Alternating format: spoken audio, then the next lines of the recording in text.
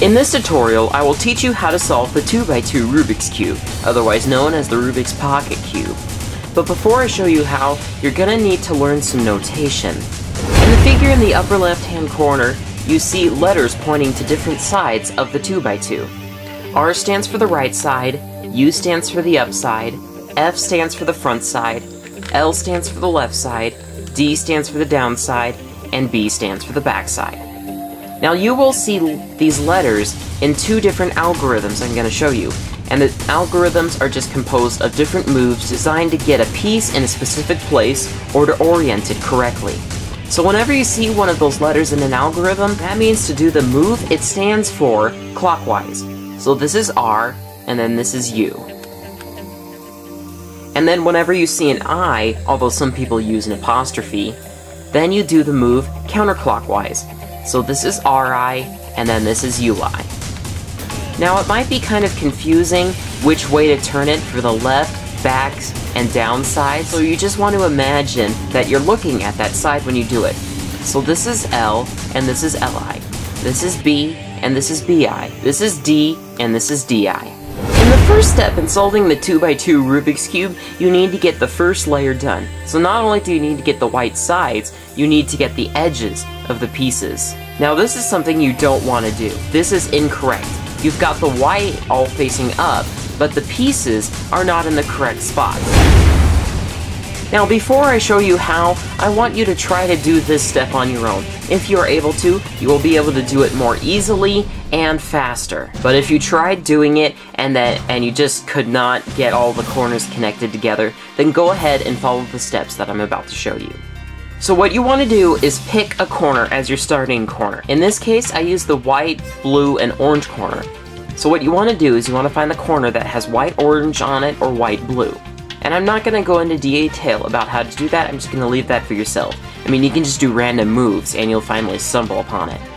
Okay, so after you get the two corners connected together like this, you need to find the piece that goes right here. And in this case, it's the other white and green corner.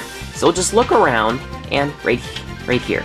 And you're free to move this layer and this layer, and just move any of them depending on where the piece is. Just bring it so that it goes under the place where it needs to go. Now when the white faces on the left side, you can just bring it up to pair it. Okay, but if the white is facing down, just push the corner over to the right part here, and then bring it up to connect it with the corner. Okay, but when the white is facing on the right side, if you bring it up, you end up pushing this corner out of the way. So to prevent that from happening, push these two corners away, bring this up, and then pull them back. Okay, now when you have the last corner to go, when you have the white on the right side, you just do the same thing. You pull the corners back, bring this up, and then pull those back. And when the white faces on the left side, you push these pieces back, bring that up, and then pull it back. Okay, but when the white faces down, you want to rotate this layer down, push the corner out of the way, and then bring this back up. Then you can rotate the corner over here where it's supposed to go. And then you can just push those layers back, bring it up, and bring it into place.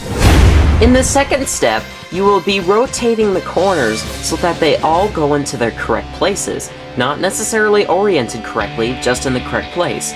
So this corner here is in the correct place. To know whether it is or not, look at the colors of the corner with white on it, and you see it has green-red, and this one also has green-red, so that one is in the correct place. Over here, this corner has yellow facing up, and that means it's oriented correctly, but we will be worrying about orienting the corners in the next step. And in order to do this, turn the cube upside down so that the corners you will be putting in the correct places will be facing up. You will be using an algorithm in this step. It is U, R, UI, LI, U, RI, UI, L. The first thing you want to do in this step is get at least one corner in the correct place. So let's choose any one of the four corners on the top, and let's see, I'm going to choose the one with yellow on the top, just so that it's easier to point out that it's in the correct place. So I'm going to rotate it over, and there we go, it is now in the correct place. Now, if no corners have yellow facing up, that's alright. So you can just pick this corner if you want, and rotate it over, and then that will be in the correct place. You notice blue, red, blue, red. Okay, so after you get one corner in the correct place, look at the other corners to check to see if they're in the right place. This one isn't. You can tell that the color combination is off. This one isn't. And this one isn't. So the only one that's in the correct place is this one. Now when this happens, you do that algorithm once or twice. U, R, U, I, L, I, U, R, I, U, I, L. And you can see that all the corners are now in the correct places. Now remember, sometimes you'll need to do that twice. Now in this case, you look around and you see that this corner is also in the correct place, but these aren't. So looking at it at a top-down view, these two corners are correct, and these two corners are incorrect. So now you want to concentrate on one of these, and I'm going to choose this one because yellow is facing up. And then just rotate it over, and then that will be in the correct place, and then all of the other corners won't be. And then you can just do the algorithm once or twice again. Okay, now in this case, you look around the cube and you see that there is an oriented corner across from your first one. So then you've got two correct corners right here and then two incorrect ones. When you see that, you just do the algorithm once. There, and you look around and you will then find two corners in the correct places. And there you go. There's two right here, and then you just apply the same steps as before.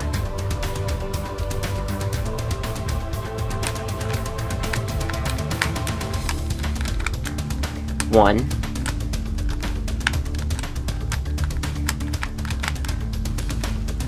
two. And that time it took twice to do that algorithm. Now you will only find a case where you'll have two corners in the correct places, one corner in the correct place, or no corners in the correct place. You'll not find three corners in the correct places and one in the incorrect places, and that's just physically impossible. In the third step, you orient the corners correctly so that yellow faces on top. In doing so, we'll solve the cube. The algorithm used in this step is RIDI, RD. And you will need to use it 2 or 4 times for each corner you orient. So when you get to this step, you'll have either 4 corners that need to be oriented, and maybe you'll have just 3 corners that need to be oriented, or you could have it where there are only 2 corners that need to be oriented.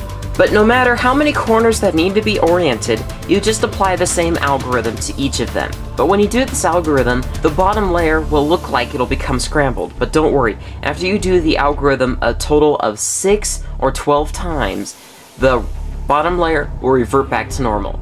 So just fix in on the corner you are orienting until you are done. So go ahead and do the algorithm 2 or 4 times. RIDI, RD. RIDI, RD.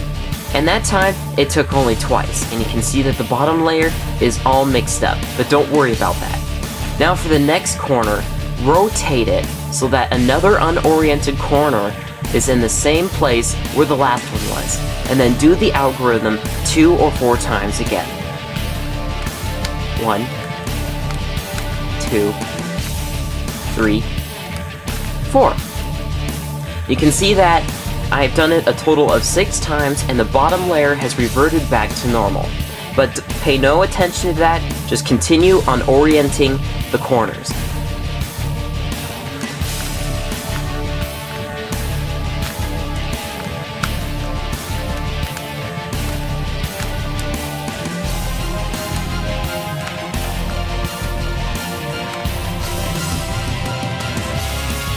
And there you have it. You've got the bottom layer reverted back to normal, and you have oriented all the corners. And since I had 4 corners to be oriented, I had to move the top layer 3 times for each of them. So to finish it off, move the top layer again. So just knowing those steps and those 2 algorithms, you will be able to solve your 2x2 Rubik's Cube. This concludes the tutorial.